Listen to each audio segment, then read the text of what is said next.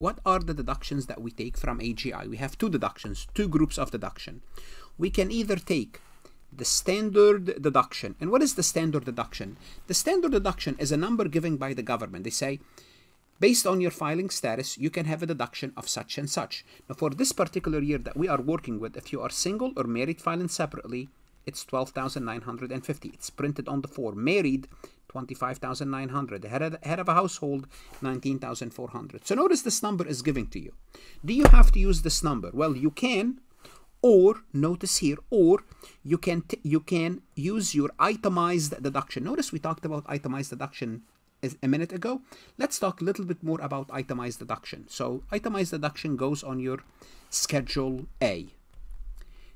Deductions from AGI, as I mentioned, you will take the greater of these two, the standard deductions or the itemized deductions. Now also, you can take personal and dependency exemption, but those personal and dependency exemptions deductions from AGI are suspended from year 2018 to year 2025. So you don't have to worry about them because the law would reset starting 2026 and you will have those deductions, personal and dependency. Now, for the standard deduction, every year is different. For example, for year tax 2022, these are the amount. For year tax 2023, these are the amount. Now, these amounts for 2023 could change. Those are tentative, but usually they don't because the IRS already published them. And obviously, for the year 2024, every year they increase them. Those will change a little. So if you're looking at this recording 24, 25, 26, those numbers will change, but the concept is the same. The concept is the same. The numbers will change from year to year. Now, you said we can either use a standard deduction, which are listed here, just given to you by the government based on your filing status, or itemized deductions. What are the itemized deductions? Well, we're going to have a whole chapter about itemized deductions with several recording, but we need to take a look at them here. There's a schedule called Schedule A.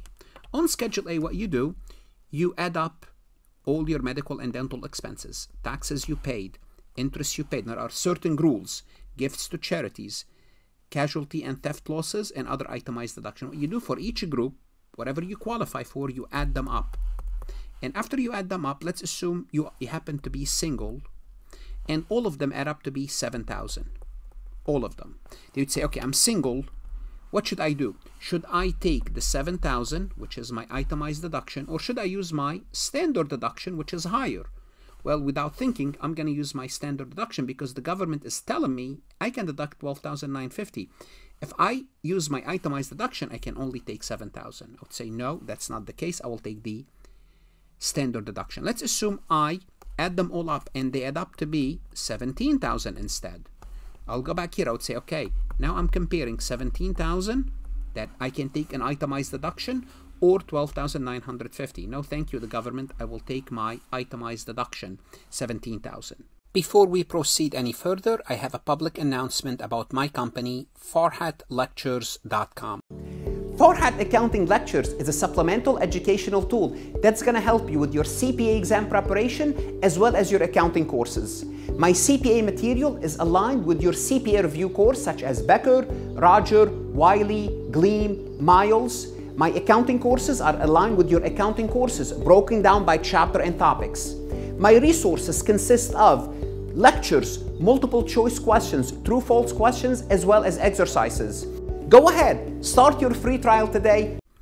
Let's take a look at an example to illustrate this concept in a moment, but let's take a look at something called additional to the standard deduction, because the standard deduction is the sum of two components. The basic one, which I just covered, which is given to you, that's based on your filing status. I showed you the different filing status with a different amount. Again, this number will change every year. Then we have an additional standard deduction. Specifically, we have two additional standard deduction that allowed for taxpayers who are age 65 or over and blind. What does that mean? It means if you're over 65 years old or blind, if you're both, you'll get two additional standard deduction. Now, the amount of those additional standard deduction, again, depend on your filing status, and they change from year to year.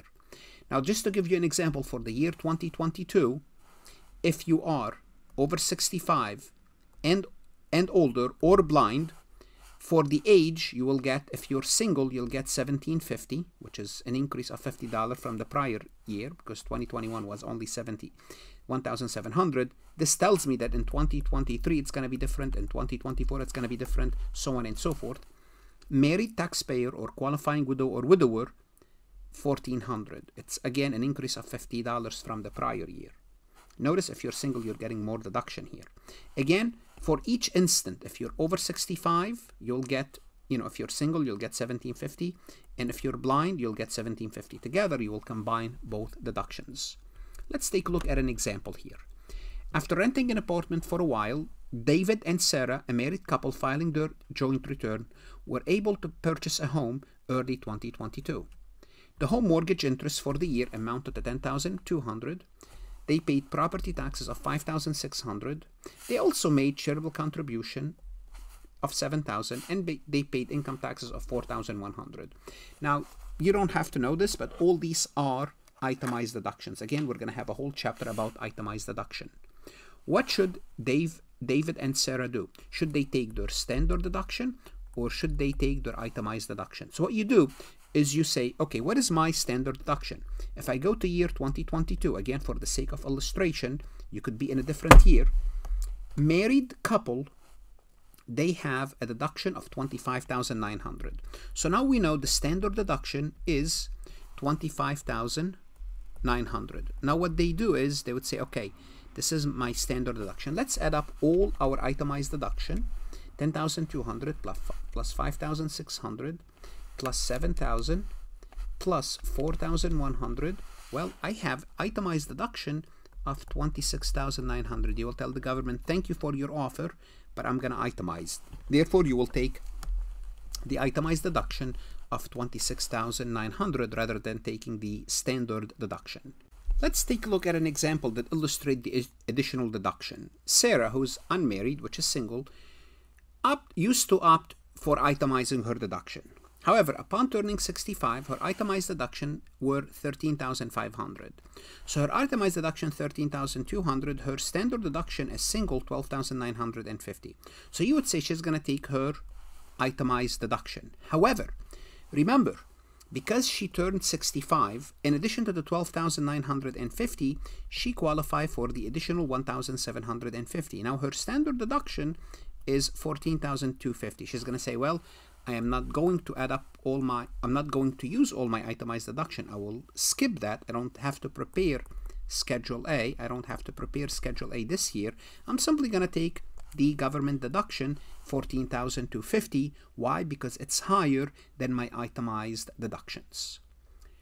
You need to know that the standard deductions are not allowed for certain taxpayers. Under what circumstances?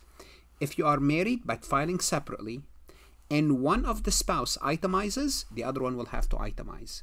Matter of fact, this year, a friend of mine, that's what happened with them. He's one of my best friends. His spouse itemizes, he had to itemize. Actually, they're going through some marriage issues, but that's a different story. So, under those circumstances, if your spouse itemizes, you have to itemize because they filed separately. Also, non-resident aliens, if you happen to be in the U.S., and you are not a resident alien, you cannot take those standard deduction because those are given for citizen by the U.S. government. Let's talk about standard deduction for dependent. So if you're a dependent, simply put, you are claim on someone else's return. I'm showing a child, but if you're claim on someone else's return, okay? If you can be claimed as a dependent by another taxpayer, you don't have to be a child to be a dependent. I'm just having this picture kind of to grab your attention. Your standard deduction for 2022, again, these numbers will change, but the point is the standard deductions for dependent are different. It's the greater of $1,150, or if you are working, your earned income plus $400, but you cannot exceed $12,950, which is your standard deduction.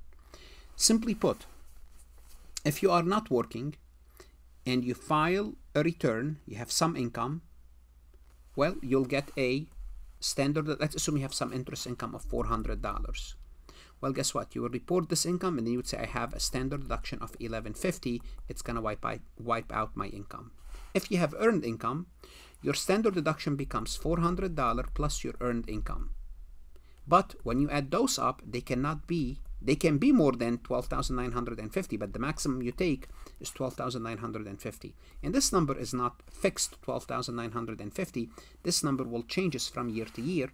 For year 2022 happens to be the standard deduction for single. So in a different year, it cannot exceed, for example, 2023, I believe the numbers are out, 13,000 something. I don't know the number, I just showed it to you on the prior slide for single. Also bear in mind that additional deductions are available for blindness, for example. Let's take a look at a few examples. A blind child who earns $200 is claimed by their parents as a dependent. So what is this blind child standard deduction? Well, their standard deduction is the standard one, which is $1,150, plus the additional standard deduction, in total of how much? $2,650. So if they file a return, that's their standard deduction. Assuming they have no income, that will be their standard deduction. If they have income, what we do is we'll take $400 plus their earned income, and we only use it if it's greater than $2,650, but it cannot be more than the standard deduction. Let's assume a child earns $1,500 and is claimed by their parents as a dependent. Now, if they earned $1,500, well, they don't want to use the $1,150. If they earn $1,500, what's their standard deduction? Well, it's the greater of what? The greater of $1,150 or $400 plus earned income. Which one is greater? Well, $400 plus earned income, $400 plus $1,500 is $1,900. Therefore, their standard deduction is $1,900.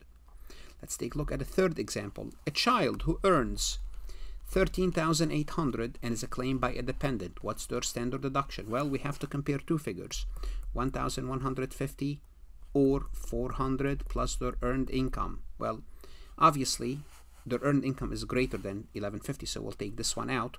So if we take $400 plus their earned income, they're going to get $14,200. Can they take $14,200? And the answer, absolutely not. Why?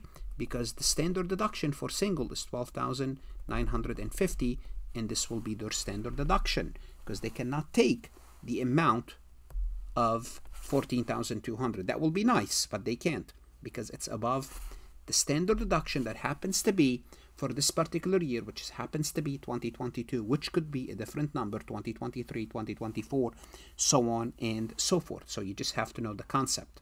What should you do now? Go to Farhat Lectures. Look at additional lectures, MCQs, true, false, notes. That's going to help you understand your course, whether you are preparing for your CPA, enrolled agent exam, or any other professional certification. Invest in yourself, invest in your career. Good luck, study hard, and of course, stay safe.